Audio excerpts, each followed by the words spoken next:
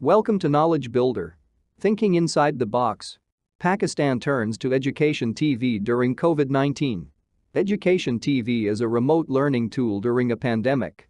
School closures as a result of the pandemic affected more than 30 million children in Pakistan, including approximately 12 million children in Punjab. According to the World Bank, at least 1 million children would drop out of primary and secondary school as a consequence. To ensure the continuity of learning, the country turned to educational technology, EdTech tools like TV, radio, and mobile phones. Almost all of Pakistan, 95%, and Punjab, 90%, had access to TV, so this became the most viable option for remote learning for students and for teacher training.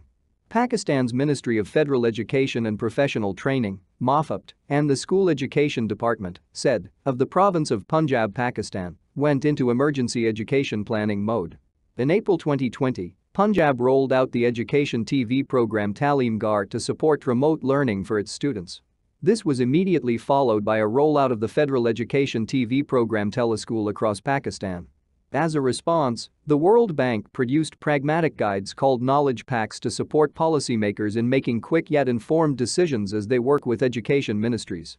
For example, the Education TV Knowledge Pack includes case studies such as Pakistan's to support with just-in-time pragmatic learnings from successful TV programming across countries, evidence of its effectiveness, steps and costs to start and enhance programming, and how to navigate the decision-making process. This initiative is part of the Global Program for Continuous and Accelerated Learning in response to COVID-19, supported with funding from the Global Partnership for Education (GPE) and implemented with UNESCO and UNICEF. 2 World Bank projects have been providing financing. Pandemic Response Effectiveness in Pakistan (PREP) provides funding for Teleschool, and 3rd Punjab Education Sector Project (PESP3) provides funding for Ta'lim increasing student access and engagement, and the critical role of teachers. Education TV in Pakistan has been made available as on-demand content on program websites, YouTube channels, and mobile apps. Punjab developed animated teacher characters for TV lessons, Miss DNA, Mr. Khawarizmi, and Miss Curie. The biggest challenge was the disengagement of children from academic learning. The biggest question was, how will the children learn?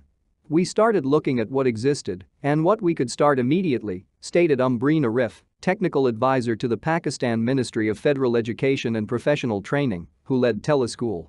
Public school teachers, subject experts, and timetabling specialists were leveraged to develop TV lessons and scripts for broadcasting aligned to the national and provincial curricula and to curate existing educational content. Teachers also supported mass communication campaigns by appearing on TV network morning shows. Public awareness and support. Communication campaigns were deployed, such as teaser videos, announcements via local mosques, and social media and newspaper advertising, leveraging public figures such as the Prime Minister. Support was provided to beneficiaries before and during programming. Resources such as TV broadcast and rebroadcast schedules and links to lessons can be easily accessed by users in one place. Challenges faced. Coordinating across multiple players has been challenging since institutional planning involved almost 10 different stakeholders within and outside the government. There has been limited student engagement, requiring continuous innovation, especially for areas with historic low educational outcomes. Assessing impact on student learning has also been difficult given the limitations of education TV. Short-term impact.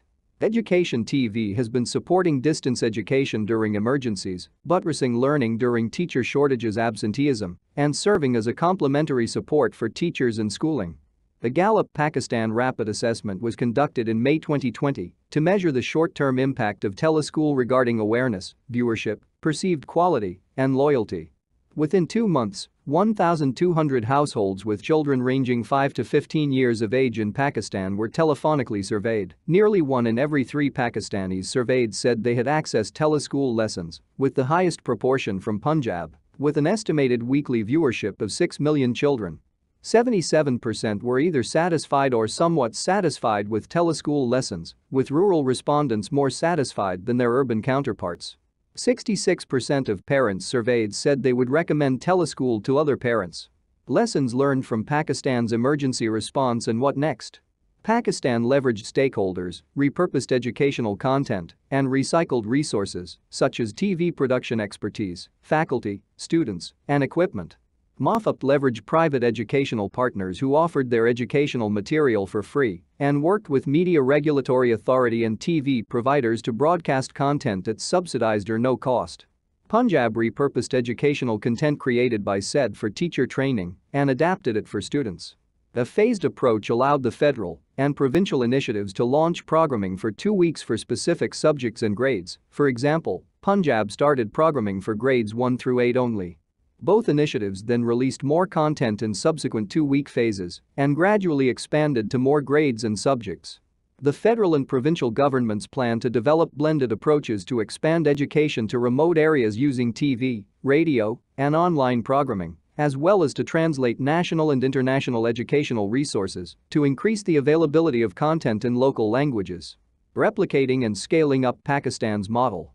Leveraging stakeholders and resources to ensure a swift remote learning response led Ta'leem Gar and Teleschool to have minimal needs for additional financial resources in the short term.